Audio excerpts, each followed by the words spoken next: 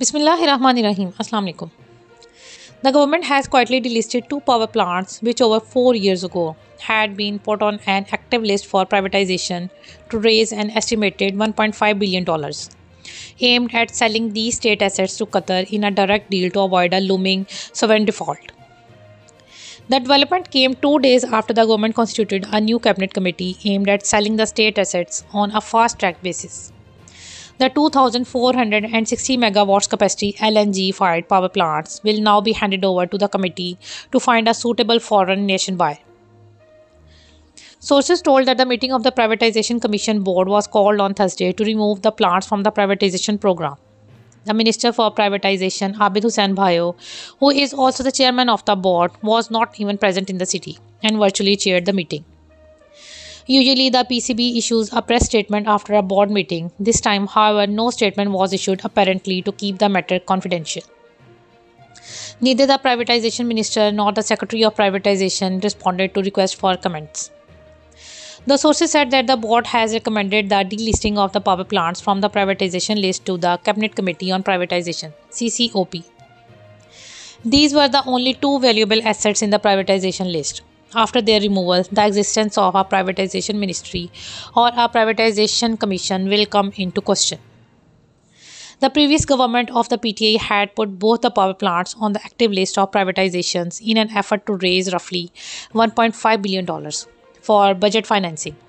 In the past over 4 years, however, it could not address the issues or raise Rs 103 billion in new debt to retire the government equity.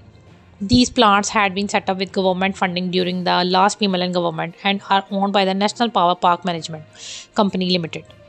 Instead of the 70:30 debt to equity ratio benchmark allowed in NEPRA's tariff for NPPMCL's power plants. The sources said that the board meeting was informed that the PM's office desired the delisting so that the plants can be sold under the Intergovernmental Commercial Transaction Act of 2022. The 2022 law authorities the direct sale of the assets to the foreign nations instead of following the long and cumbersome process set under the Privatization Ordinance of 2000. The long process, however, ensures transparency, while the direct sale arrangement may raise transparency concerns, as the decision will be taken mostly by the government without following any competitive process.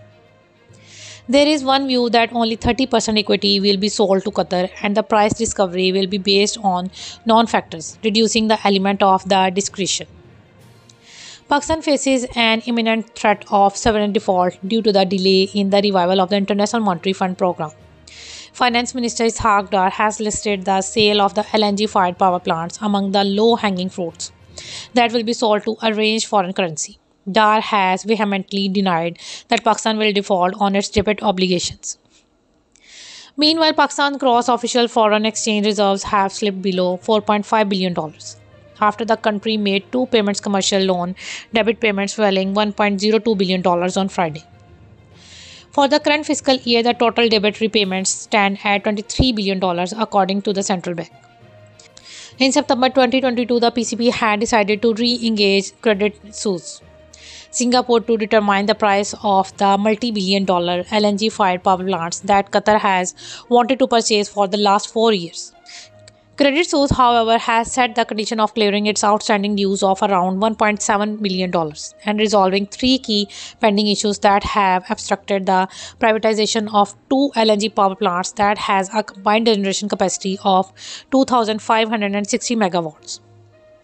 Pakistan had engaged Credit Suisse in April 2019 to sell the plants, but the contract expired in October 2020 and was extended for a period of 1.5 years. The contract, however, expired again on April 29, 2022, reflecting the poor performance of all stakeholders involved.